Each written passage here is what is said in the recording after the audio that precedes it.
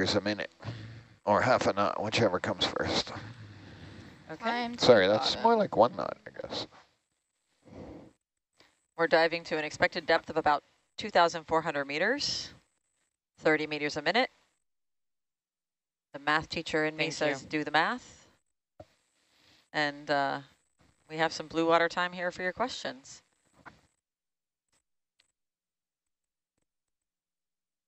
So we are getting a question from someone about why our control room is so dark. My question would be, why is our control room so cold? But that's just me. Well, we're dark. I think so. We have great views of our monitors. And we're cold, so we keep all the computer equipment at an ideal temperature.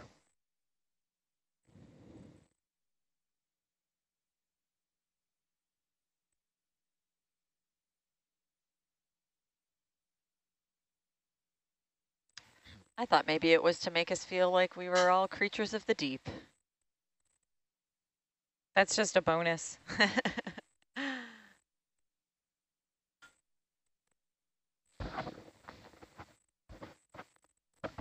This is our 8th dive here in Papahanaumokuakea Marine Monument. If you're just tuning in, we are several hundred miles west of the Hawaiian Islands. Made it. Oh yeah, it's still there. We're exploring on this expedition, which is called Lu'u'aea Ahiki'i Kapapaku, which was the name given to us by the Cultural Working Group. And it means go down, go up, go down, go up until you reach the ocean floor. And that's exactly what we're doing. This is our 8th dive. So here we go. Down again. Down again, tectonic turtle friends. Tectonic turtles are doing 5.59 turtles.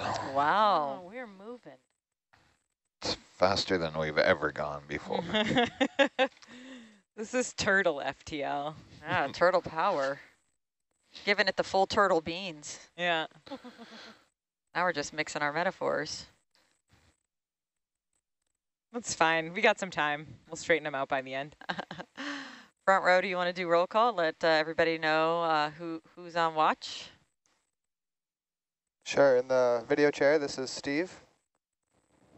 Welcome, everyone. In the nav seat is Kate. Welcome, everybody. Herc seat, Gabby. Argus chair, Dan. And the manipulator. Oh, nice. High five. It's going to be that kind of watch, friend. Is that the sound the manipulator makes? Sometimes. That's the sound the geologist makes when she wants a rock. Zoom in there, Steve. Dan, can you get it Gladly. to close halfway and stay? Maybe. Just I wanted think to if check those we coral can cutters. There. Read the brand of these bolts here. yeah, You can. we I can. think they look What did you want to beautiful. look at, Dan? Oh, just looking at the blades on the coral cutters there. See if there's any rock chips in them. Ooh, I spy a rock chip. There was a couple in there that were pretty deep when I filed them down. Couldn't get them out. Without like far more intrusive action.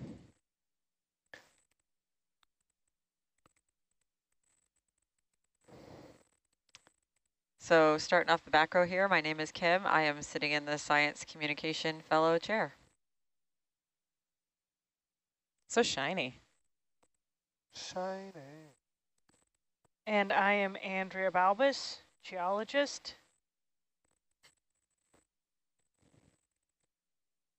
What's your role? My role is poking and prodding individuals to pick up more cubic and angular and chunky, fresh, crystalline, blah, blah, blah, will she ever shut up rocks. rocks. No, never. We want to pick up all the rocks. All the Yes. rocks. And if you could find something for Dan to slurp, I think he'd be really happy. You know, we gotta give him one of those on this. Yeah, let's test that thing. Yeah, how about a push Haven't core? run it in a while. You're not on SPL. SPO, there I am. Show me the slurp gun. Emil, co-watch lead with Andrea. Moral support for her poking and prodding. And I furiously search the animal identification guide to help ID some of the biologics we come across. It's difficult to identify these things. We sometimes make faces and look at each other with a question mark and point to something on the screen. But you don't hear us talk about it, but we're kind of, yeah, maybe.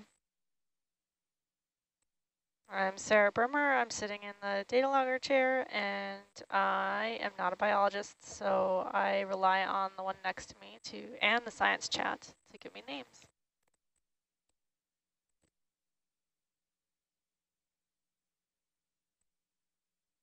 I've got it where I want it.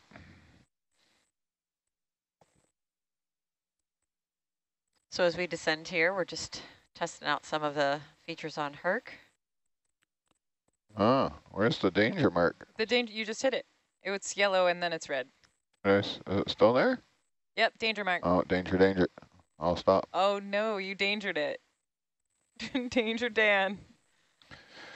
Okay. How do I turn this thing on again? I think I press this button here. The suction button, yeah. Look, it's strumming with the descent. That's pretty cool.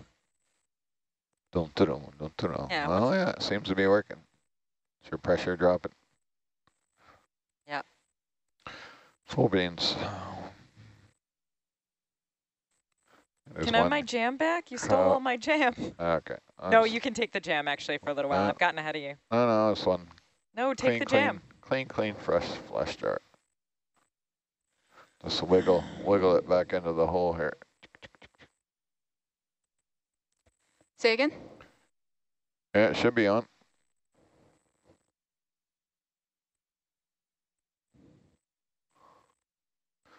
They usually start it up when they're... Steve was supposed to tell you that he is working on it.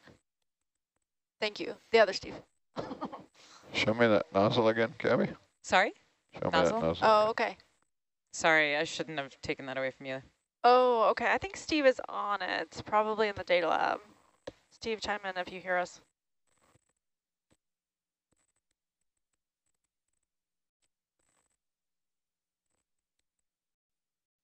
Get over there, you hockey puck. So we got a question about ascent and descent. Which one takes longer? 30 meters a minute down, 15 meters a minute up. Okay. The boat goes faster forward than it does in reverse. Keeping in mind that we often plan these dives to start at a deeper elevation and come up, probably still doesn't make enough of a difference to overcome that difference in speed.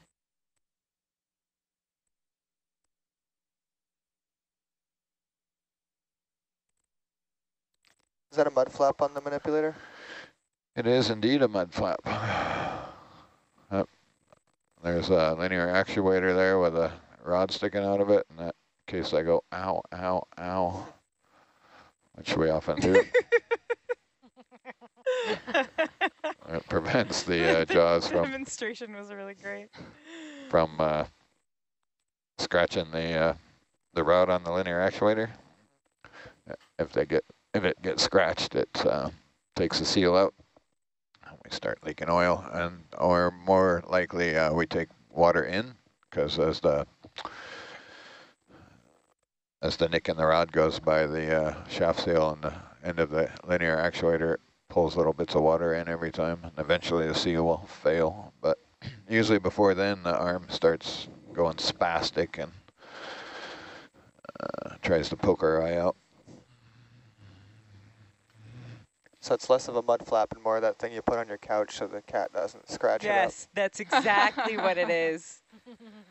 Good analogy. Can we get the high pack on channel 3. I'm gonna Sure run the Magnum next. It hasn't moved around in a while. So if you're watching the quad stream or channel 3 Wrong on our button. website or on YouTube, you can see this ridge that we are descending on, and then we will move in kind of a north-northwesterly direction following up the ridge. Most of our dives have kind of followed this pattern of descending to the deepest part of the dive and then following the ridge in hopes of seeing some of these sponge and coral communities, or maybe not even in hopes of seeing them, but just to try to determine what variables make these ridges great habitat for them or not so great. We've seen a mix of outcomes on the other dives so far this season. The mappers threw together a Fledermaus scene specifically for these blue water that shows kind of where we are in 3D and all our different dives. We could throw it up on, what is it, 3? Yeah, let's It's see MB it. Proc. What's Fledermaus? Sounds cool. Fledermaus is the German word for bat. But it's a software from QPS that does 3D visualization. That Kate is an expert at, and she's going to train me and teach me all her special tricks. Erin put together this one. She's really great at Fledermaus as well. Stand by. That's a great name to pick the word for bat or Bat. something that is BAT. doing this. Bathymetry. Yeah. It used to be on PC something. MB Proc. Don't have that one. MB Proc? You threw it up the other day. Yeah, he did have it up the other Okay, day. let me just toggle through these because some of them aren't labeled All right. correctly. When people were talking about Fledermaus, I thought they were talking about the opera. Isn't there an Oh, that's opera funny. called Fledermaus? Is it? Oh, okay. That's the one you have up there. I'll find it. Give me 1 second.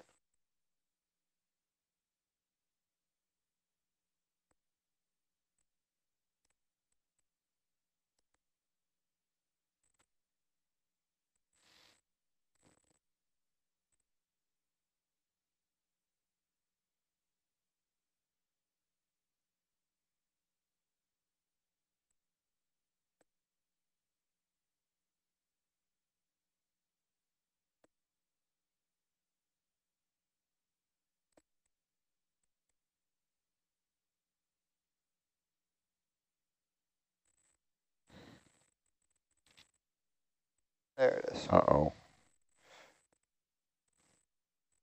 That's really slow. Okay. Wow. Ooh, look at Oh. Cool. All right. All right. So viewers at home, if you are watching the quad or if you're watching channel 3, we are about to get a tour from our mapping gurus. Sweet. So we started over in Oahu, Honolulu. So this is kind of a zoomed out version just to give you a little bit of orientation. So you have the main Hawaiian Islands here, and then you can see as they move outwards to the northwest over here. Maybe you can see on the screen, but maybe you can't. You'll see this kind of brighter track, and this is the track that the Nautilus actually took to get to where we're going. So I'm going to zoom in, and you'll be able to see where we are and what we've been mapping. You want to hold the shoulder left button for me, Gummy? See things get brighter, and yeah. I'm going to keep zooming in, and I'm going to show you where we've been diving the last couple days. This is Don Quixote Doesn't matter. seamount right here, and you can see specifically our last 2 dives up here on that ridge where we saw all of our coral. You'll see the descent with Hercules and Argus here. Then we come up the ridge and then we ascend. Then if you recall from last night, we did the same thing. We descended down just lower on the ridge, came up and then ascended again.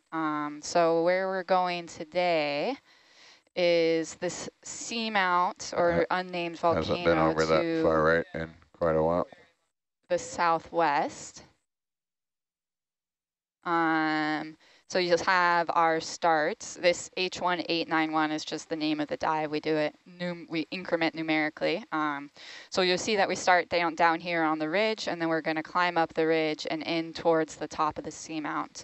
Let's see, the summit is around 1,786 meters. And yeah, and this is a cool way to visualize everything that we're seeing. Yeah, and also, Kate, this map didn't exist until we mapped it, right? The bathymetry detail we have here was also done on this cruise? Not quite. So I'll zoom out a little bit and you'll see kind of 3 different levels of bathymetry. We have this bluish shades, and that's from the GMRT base map, and that combines existing high resolution data with satellite bathymetry, and that's probably gridded maybe to 100 meters or so. Then you'll see a little bit higher res data, but it's not the bright, but you'll see the specifics of the seamounts of where we're diving. This data actually comes from the NOAA ship Okeanos, and so that's another exploration vessel operated by the US government. And I think this data was collected in 2008. And then you'll also see this the brighter purples in blues. So this is data that we've collected on our expedition, and our strategy with mapping when we're not diving is to go in and try to fill in these gaps that the Okeanos missed when they were out here. So we're not repeating already mapped data, but we're gathering new data to contribute to the world global bathymetry repositories. And what is our resolution at maybe 2,000 meters depth?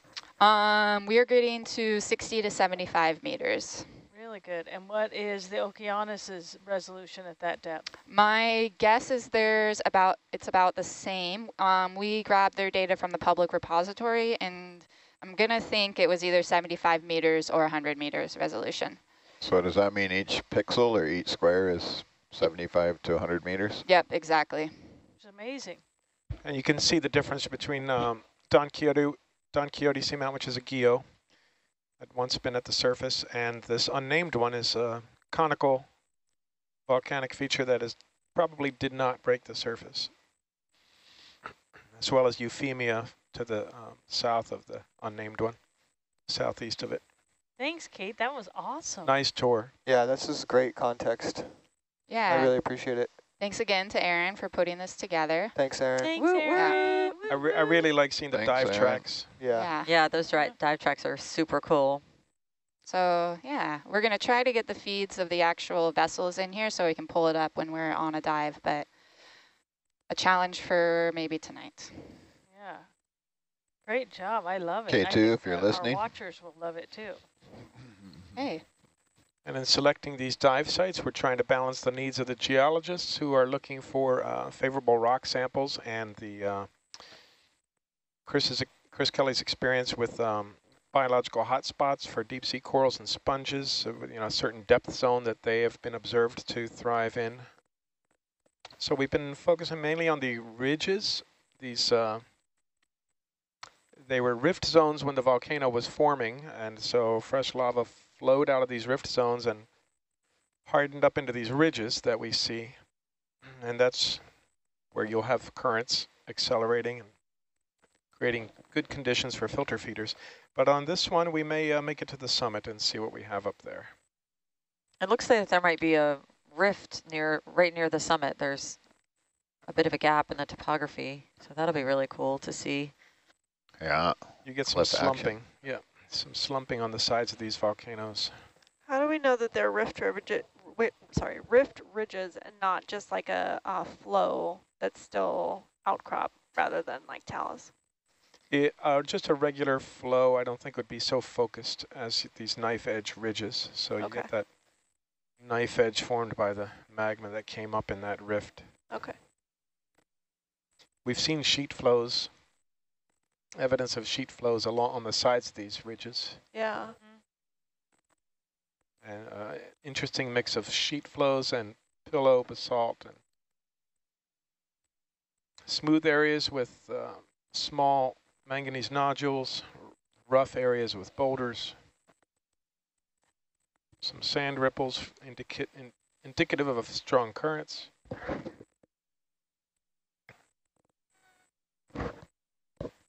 Thanks so much. Viewers are going wild for that that map, really enjoying what we're seeing there on channel 3. Yeah, no problem. It's fun to bring up for everybody. Definitely gives context to what we're doing and where we are.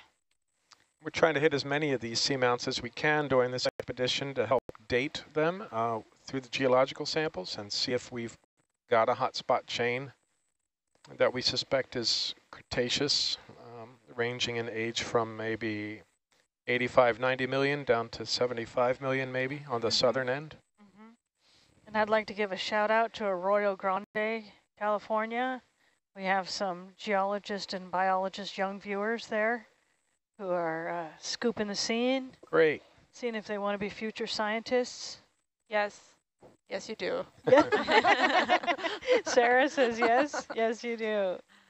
And Sarah, how old are you? And what scientific level are you? And what is your future dreams or aspirations? Ooh, okay. So I'm 34. I have a master's degree. Got it in 2018.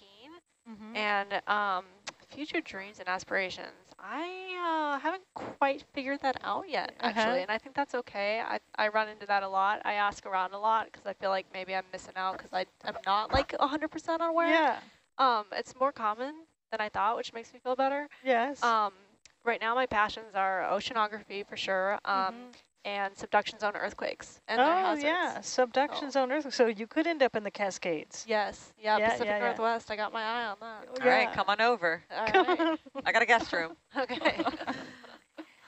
Don't worry about it. I've changed careers 3 or 4 times, and seems to be working out for me. So, yeah. Different paths are okay. Absolutely. Oh, what do we have here? Siphonophore? So I have a question about that. What do you call it? A geode? The flat top mountain there? Geode, yeah. Geode, sorry. So that was land at some point, right? That's correct. So subaerial, yeah. Would that have been at a time when it could have been inhabited by people? No. Probably not. No, it's probably above the water 80 million potentially years ago, give or take 10 million. So what would have inhabited it at that time, if anything? Cretaceous organisms that that could possibly get there from either a continent or were basically inherited from probably any organisms that were on the Emperor Seamount chain before it was subducted, before it was subsided under the ocean. So you were talking about fossils the other day. Would it be possible to find fossils from that period on the there are lots of Cretaceous fossils around the world, and they might exist on that that limestone cap, or we say like this calcium carbonate cap, which would be multiple layers of coral that grew to keep up with its subsidence as it was subsiding, right? So as we see an atoll modern day where you see the coral keeping up with the island subsiding, that would have been happening 80 million years ago as well. So the organisms that you would see in those fossils, which would be the largely calcium carbonate fossils, would reflect the organisms that dominated at that time. And we look at those organisms to tell time in the rock record, and we call that biostratigraphy. And that was originally the first way that we could tell time in the rock record and see where we were in time. And then now we've had multiple advances through the geologic sciences. Now we have radiometric dating that we use chemistry to define when a rock was formed. And that is now also brackets the biostratigraphy. So in many instances where we don't have ages for rocks, we still rely on the biostratigraphy, meaning the evolution of different organisms through geologic time. And we use them as time markers. So if we were looking for fossils or happen to come across one, what would they look like? Well, Chris Kelly tells a story once that he was diving, I can't remember where he was, and he is also a fossil collector. He loves fossils, and he was zooming by looking at the seafloor trying to find some sponges, and he saw a megalodon tooth that he says stood out and looked exactly like a megalodon tooth and was at least 7 inches long. And he thought, man, that would cost me so much money if I bought it, but there it is just sitting on the seafloor. So you can see things like that, megalodon teeth, or the megalodon shark that was enormous. That one was manganese encrusted, as was this, what we think is a skull of a beaked whale that we came across on one of our dives this expedition. Yeah, which dive was that? Oh, we did see one. We Yeah. did, yeah. Where was I? Probably sleeping. That was on another watch. It was, I think, like the Yeah, third. I just learned about this the other day. Yeah, Yeah. me too. No, You're not on no. SPL though. Yeah. So did they didn't attempt to recover any of it, or No, they just no, looked they at Can't the? collect fossils They or just anything. imaged it. Oh, we're not allowed to collect fossil. Yeah. You know, So just as I a haven't hot, seen any of those images. Are they in the highlights yeah, or on the hot tip, friends. Yes, they Your are. on the science, website? your science communication fellow looks through all the, pictures from all the watches. So you need to see all the coolest pics. Let me know. We are getting some of those up on our website soon. So look for those on nautiluslive.org. It was interesting that they said the beak was what we saw, and that was the last part to decay. Is that what they said of the whale? The skull. The skull. Oh, that's what it was. Okay. Yeah. So in tens of millions of years, will the Hawaiian Islands be guyots? Is that their Yes, fate? they will. In tens of millions of years, the Hawaiian Islands will be guyots. That's correct. They'll be sinking as the crust beneath them cools, contracts. But there'll be new ones by then, right? That's correct. New ones are being formed now. So As long as that hot spot stays active. exactly, as long as the hotspot stays active. And we know that there are hotspots. I think the oldest one we know of currently has been active for 120 million years. But that doesn't mean they can't be active longer. It just means that we don't have the evidence of it. It's important to remember that the oldest oceanic crust is about 180 to 200 million years old. So even if a hotspot was active for that amount of time or longer, we wouldn't necessarily have a record of it, because we are able to reconstruct the life and evolution of a hotspot that comes from the core mantle boundary by the chain of age progressive seamounts that are on the ocean crust. And so that's why we date these seamounts, to define how the plate moved over the plume over geologic time, how fast it moved, and when it changed orientation. What's the age of the hotspot, the Yellowstone hotspot? Is that older? Is that 100? So I don't know what the age of the Yellowstone hotspot is, but it was once in the ocean, and then now it is under the continent, and it is what creates the supervolcanic eruptions that are potentially around, happen every about 600,000 years, I believe. So the Yellowstone hotspot used to be under the ocean. Yes, it is hypothesized that the Yellowstone hotspot was under the ocean, and then the continental crust, the North American plate, moved over it, and now it is under the North American plate, and that's why it creates such large volcanic events, because it is not a subduction zone derived volcano like you would see in the Cascades, but actually a plume that's coming from the core mantle boundary, generating melt from those depths. So if the Yellowstone hotspot made a chain of seamounts when it was in the ocean, those are gone. Yeah, so they can be subducted. So that's what I mean by the oldest crust. The crust is constantly being subducted as it's being made. So it sinks down below the continental crust and is subducted. And when it subducts, it actually melts and it liberates some of the water. That it has a lot of water because it has a lot of sediment, and that generates melt. And our volcanoes that we see, like in the Cascades, so Mount Hood and Mount St. Helens, are all the volcanoes generated from that type of process, as the Juan de Fuca plate subducts under the North American plate. And so the crust is always being basically consumed. So the record that it can tell us about has a time limit, and that time limit is around 180 to 200 million years.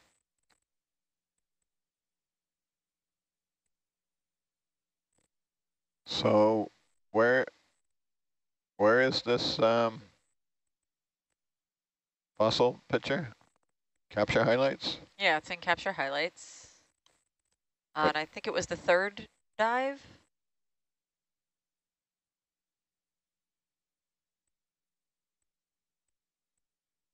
(1886) Might be. Welcome. Okay. I might have to use it when I do my chant. Mm-hmm.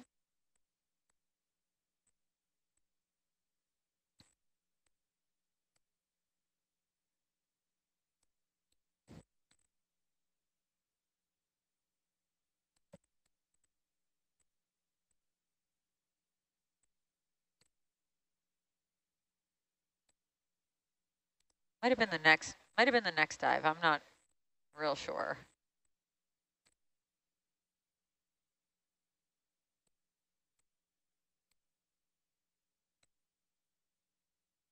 Any idea what time that?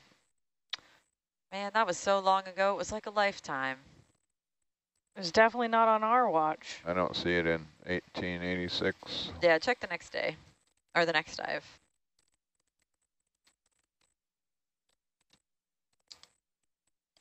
Kate, are you guys going to do some more mapping adventures for us? We like those. Yeah, absolutely. Okay, those are fun.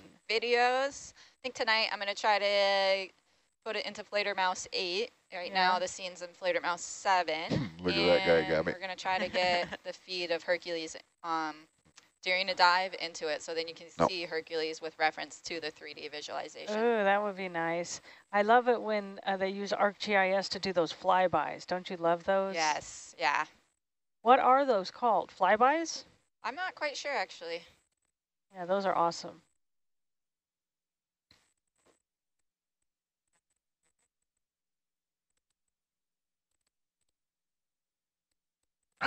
Who's taking a core sample? So other shift. So is there a reason we haven't dove on the top of the Guyot? Well, because the top of the Guyot, number one, it's not going to have the crystal. It's going to be covered in the calcium carbonate rock. It's a wave cut platform and wave cut platforms. And so we won't be able to get to the crystal rock that will tell us the age of the formation of the volcano. And number two, it doesn't have the biology that we would be that we're targeting for this study. Is it because of the depth or because it's more not the right substrate for the corals and stronger currents over the knife edge ridges? We think. Right, I see. Yep. You might have some strong currents on the rim of the Guyot, so that's a trade-off. Yeah. Yeah, that's the thing we try to do. We're trying to balance both objectives as we go. So we have a lot of discussions about this, but you wouldn't probably guess, but we have a lot of discussions about our dives and where we select the dive sites and what we might find there. We even discuss who and how we'll use the bio boxes. Will we use them for rocks? Where will we use them more for organisms? And that's largely dependent on how many rocks we might have already gotten from a seamount and the uniqueness of the organisms we think we might encounter. So there's a lot of strategy involved, but sometimes we have to do things on the fly. It's very impressive teamwork. Indeed. We're getting a question in from a viewer. Thanks for your questions. You can keep them coming on nautiluslive.org. This one might be for you, Sarah.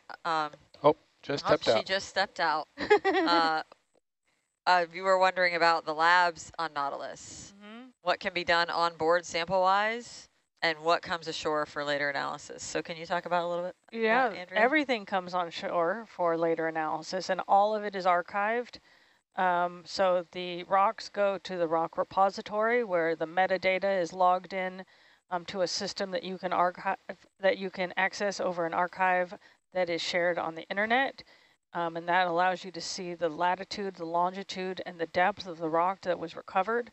Oftentimes, some rock repositories will also include a thin section and images of the rock. which will help you identify its crystallinity and its petrology and its potential chemistry. Then for the biological samples, dependent on I think their rarity, so it takes a long time to identify a new species because it's not done on its macro morphology, but also on microscopic identifications. And those samples, I believe, go to Harvard, which is the Harvard Museum the of Harvard Comparative Museum. Zoology.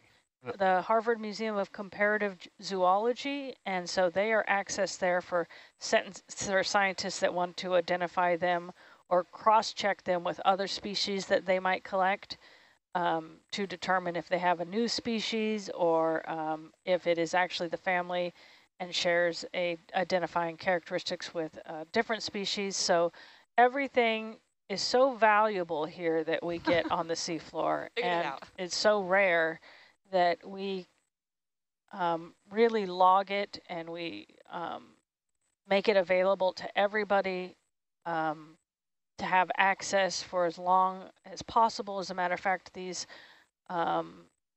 places that store the rocks and the biological samples are committed to storing these things for perpetuity, meaning they have to account for them forever, at least transfer them wholly and in good shape to a different archive that would take care of them so that they are never abandoned or lost.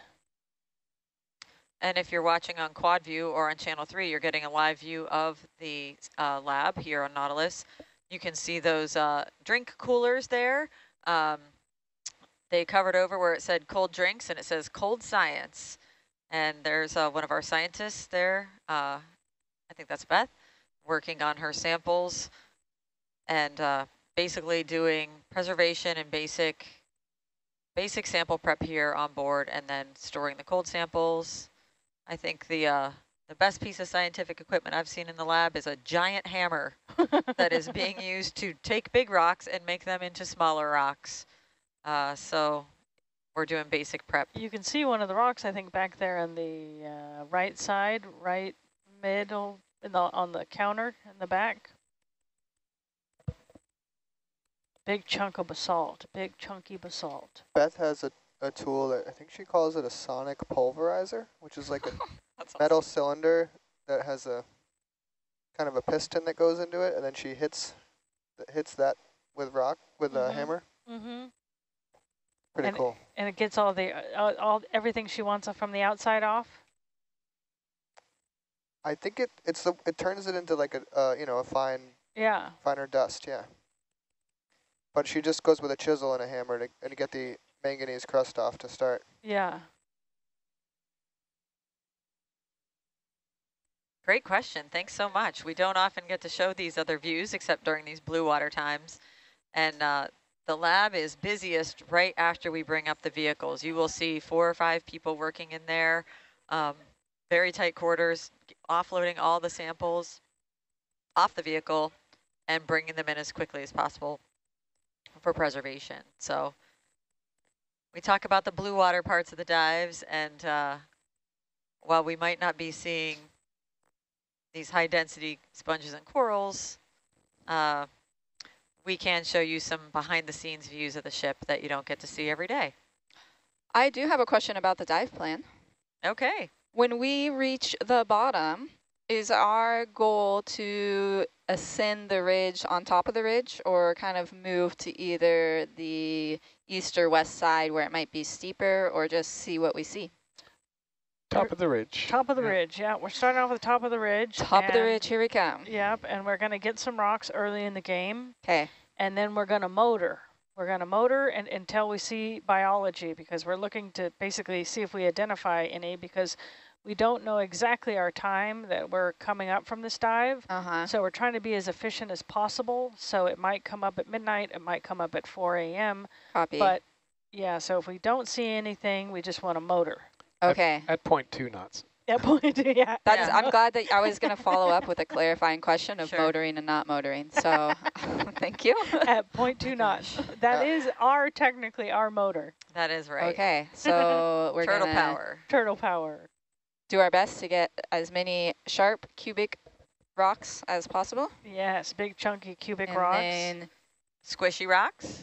squishy I rocks. think Beth is going to pick her squishy rocks because Okay. she knows what the rounded, Perfect. as Chris calls them, the rocklets that she picks up for having microorganisms in them. The rocklets. The rocklets. And then, I mean, hopefully we see the biodiversity and density that we want to, but yeah, so we want to get there. And we're landing at, what is that? Oh yeah, 2,400 meters. And we've been seeing the diversity more around 2,300 meters, 2,250, correct? Yeah, I think the Chutes and Ladders Candyland sponges, that area I think was 17 or 1,800? Yeah, 1,900 to 1,700 or so. A really wide range, though, of depths. In general, 2,500 to 1,500 is the expected range.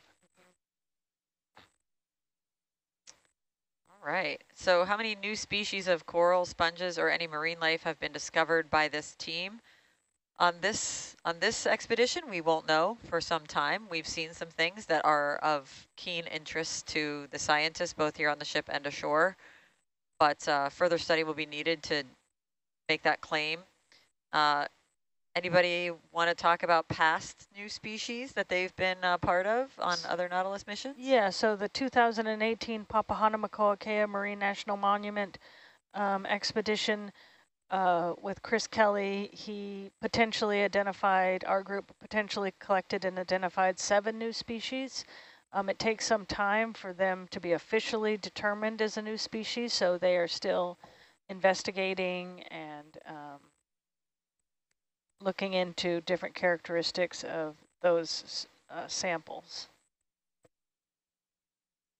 Sometimes it's the geographic distribution of a species rather than discovery of a new species itself that is of importance too. On the Galapagos expedition in 2015, we were the first to see this wonderfully named flamboyant squidworm in the Eastern Pacific. It was only discovered around the Philippines in 2012. And we were the first to see it in the Eastern Pacific. It's probably worth a Google if you're listening at home and you want to see a flamboyant squidworm. I think it's worth it. You should check it out. There is a video on Nautilus Live YouTube channel of the flamboyant squidworms. Looks a little strange swimming in the mid-water column or a few meters above the seafloor, but on the seafloor you can kind of see its design, the purpose of its design. It moves very nicely, exploring with its tentacles on the front of its body and using its fins to navigate along the seafloor. And so at that point, it's a worm that looks like a squid? Is that why it's called a squid worm? Yeah, these tentacles on the front of its body look like a squid. And where did they think it was confined to before you saw it in the Galapagos? It had only been seen around the Philippines, somewhere in the Western Pacific. That's quite a range extension. Yeah. Yeah, that's it. Very bizarre looking. And I think we've had a couple of those moments on this dive as well, where we're seeing, I remember one species of coral that was perhaps a new depth record, that it was seen several hundred meters lower than previously documented.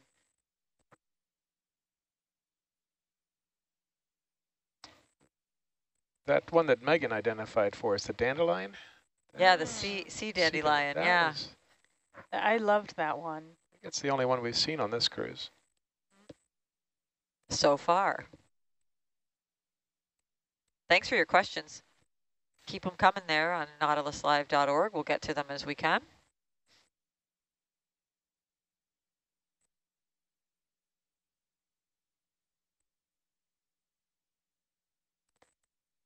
We're at 1,382 meters. So we have, what, 600 meters to go-ish? Oh, here's a great question. 1,100. Oh, 1,100, yeah. Who has the best job on the ship? Who has the best job on the ship? And I'm going to say if you pick your own job, you have to pick a second best then. Gosh, who has the best job on the ship? That's a tough question. That is a tough question. That's an easy question. Gabby has the best job on the ship. And Gabby's job is? She's the bus driver. I'm the bus driver. And I picked Steve's job. Oh, you like Steve's job. Steve's got a pretty cool job. Which Steve? You, Steve? Oh, yeah. Fair. Because I'm not allowed to pick my job, which is no, you could pick your own. Objectively the best job on the ship. But if you pick your own, you have to pick a second. Okay, there we go. I actually really like Argus' seat too. Can I have 2 seconds? You can have thirds. No. Just like Thanksgiving dinner. You can have first, seconds, and thirds. I'd swap with Steve or Dan. I'll have to pick my job because I get to interact with my wonderful students at California State University, Long Beach. They are go-getters. They got a good hustle game. They work hard. They don't give up, and I'm always impressed. Nice. That sounds wonderful. But if you had to pick a second best job on the ship. Second best job. I feel like this has gotten very competitive all of a sudden. I would have to say, yeah, Stephen's job is pretty, but I don't know if see, that's the thing. I could pick it, but I would not be as good at it as they are at all. That's the problem. Yeah. Yeah. I think Steve's got the most technology in front of him. Yeah. In a close proximity. So. A ton of blinky lights, and I think that's what draws me to his chair. I think you guys forget that you're driving the robots. Picking up rocks. All we are is a glorified HDSDI input for you. You make the magic happen over there. Not so sure. Emma, who do you think has the best job from on your the boss. ship? From Ed? Yeah. Oh, yeah. He would. That sounds like something Ed yeah. would say. That's like which part of the body is the best part. You know, we're all working together. I'll give a shout out to the navigators are all intimately involved with every move of the dive. Really, coordinating with the bridge to position us right. It's like trying to position a helicopter above a dark city, lowering a jeep down below to explore. 15,000 feet below. And sweet. And they work to make the maps ahead of time, the first step in ocean exploration, and then they're using them during the dive. So I think the navigator job is pretty cool, and created an internship slot for a Naval Academy midshipman to serve in that role. Oh so yeah, that was you. Hope to see them coming back out in a year or next season or afterwards. Also, Coast Guard Academy cadets were coming out for that as well. Nice. So how tall is the Empire State Building? Don't know. Google knows. Google knows. I don't have Google. I got you. I think for scale, if you use that, maybe it's more like lowering a basketball. It's 102 stories, 1,250 feet. So my next question is, how many Empire State Buildings would be dangling under Nautilus to reach the seafloor? 2,400 meters. Well, from our position right now, or from? No, when we get to the when we get altitude. So when we can see the seafloor with Herc, roughly. So we're diving at 2416 today. 2416 meters. Round it to 2,400 if you want. Is this math time with Dan?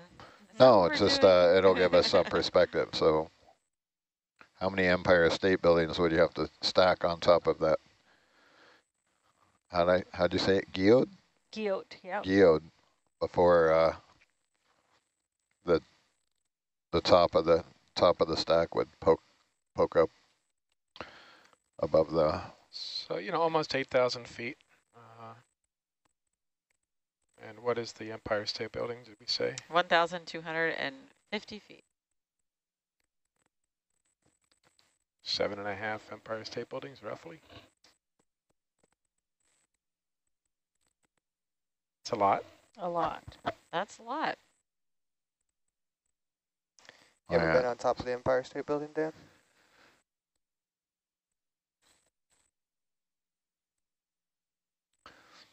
So that would be like, how many stories? A lot?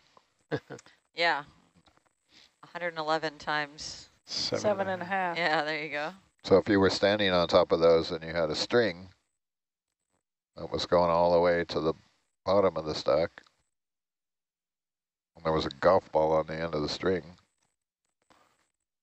And you want to move it around without hitting any mailboxes, cars, Yeah, and you had to move it and predict where that golf ball would wind up. That's what the navigators have to do.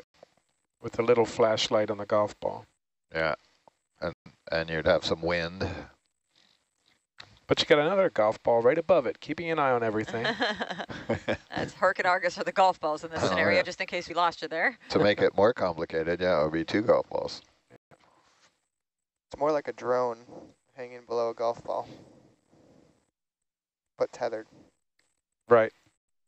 All this to say, the nav and mappers are super important. What I thought was amazing, that first seamount that we mapped, the summit depth changed by 800 or 900 meters from what we had previously thought based on the low quality mapping data we had to what we found when we did the high quality mapping before our first dive. So yeah, we're making big discoveries in all of these fields. They're not all as flashy as some of these charismatic biological discoveries, but the rocks and the mapping is pretty cool too. Mm-hmm.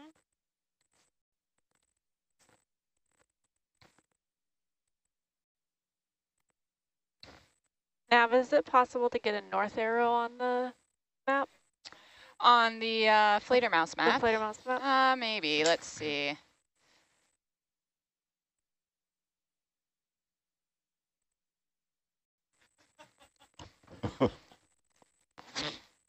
I might have looked at the cameras up there.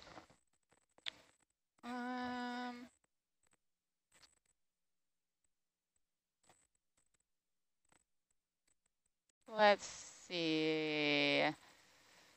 Tools.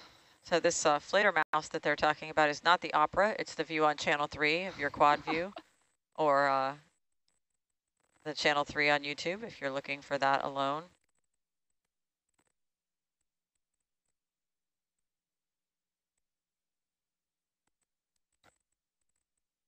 Basically, football-sized pixels. A whole bunch of football-sized pixels. Is that a proper analogy there? Yeah, football or football field? 75 What's meters. that? Football or football field? Slightly different scale. Football field. Yeah, okay. So is it pixels or is the grid a football field size? Sorry, say again. Is it actually each pixel corresponds to that area, or is it the grid that we see? Each square of the grid corresponds to that area. The square in the mesh that makes the map. Yeah. That's yeah, so I wouldn't a pixel. go off that mesh square. I think that's just a visualization thing. Let me turn off that layer so we don't get confused. There we go. Oh, that gets rid of everything. I could watch you zoom around in Fledermaus like all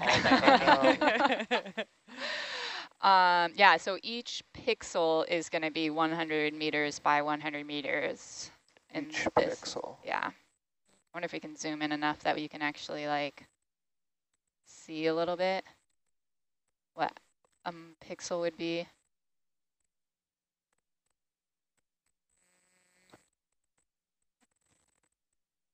No, not really. Okay. Maybe here you can kind of see the pixels in here. Yeah.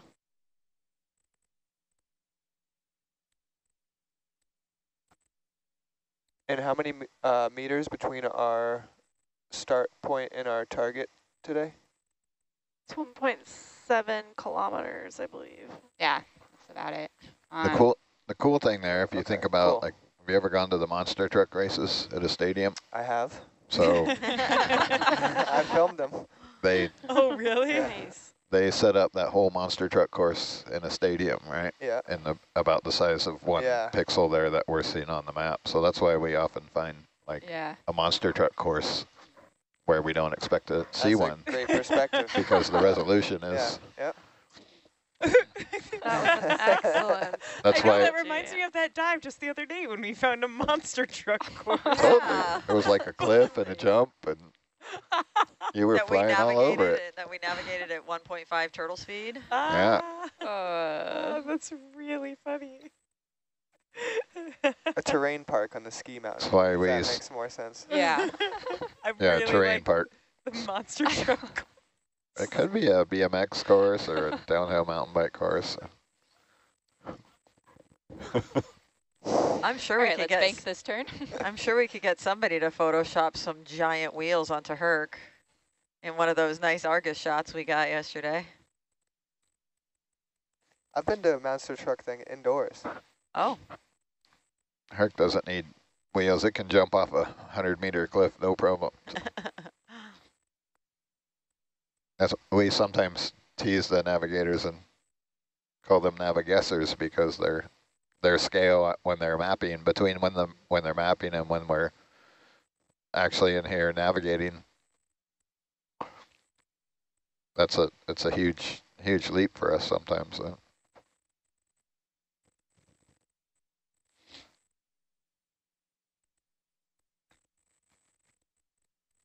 So we got Herc and Argus descending down here, the blue water part of the dive.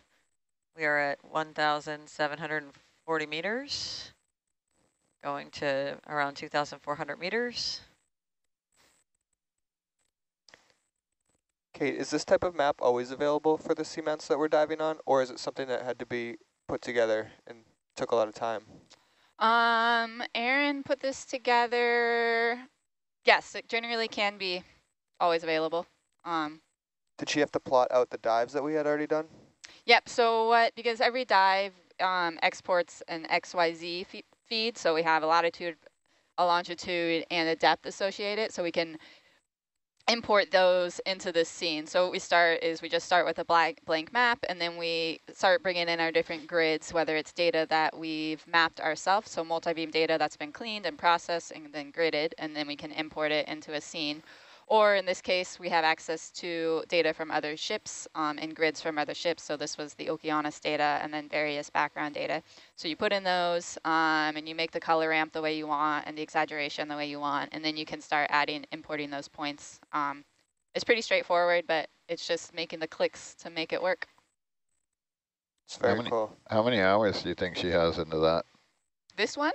Yeah, there's a lot of manual work in there to smooth out those football field size grids and take out the anomalies. And I see where you're going. Yeah, so for processing the data, yeah, it can definitely be time consuming, and it really just depends on the quality of the multi-beam data. So if the weather is really rough, we might have bubble sweep down that goes underneath the ship where we have the multi-beam mounted, and that can kind of degrade the data. When we run mapping expeditions, so we don't have any ROV dives, we just have mappers. We have a full mapping team as well as interns, and we usually get a good workflow in terms of data acquisition, data processing, data products, and we can knock out those really nice grids pretty quickly. But on ROV dives, all of your mappers are usually on watch being navigators, so we usually just do preliminary processing and get what we can. Try to clean out the outliers. so do we output any KML files? Like, I know you can go on the line and find some ROV dives in KML files and then play those in Google Earth where the ROV flies around. You can see the pictures and stuff. Yeah, you can do that. We have it in KML files, and the grids can also be outputted in KML files. So you could do this kind of exact same visualization in Google Earth. You don't have to have Flater Mouse. You can also bring them into a GIS like Esri ArcMap or ArcScene and kind of do the same thing. Is that something we publish for the scientists or for the website? Or yeah. Occasionally we'll do fly-throughs and videos with the Flater Mouse or with Arc and put them up on the website for people to see, especially on the mapping cruises when we're fully map staffed and we have extra time. I know there's quite a few online for like the Endeavour vent field. You can fly through with the ROV and that's so cool. You can see the maps overlaid on Google Earth, the high-level bathymetry maps.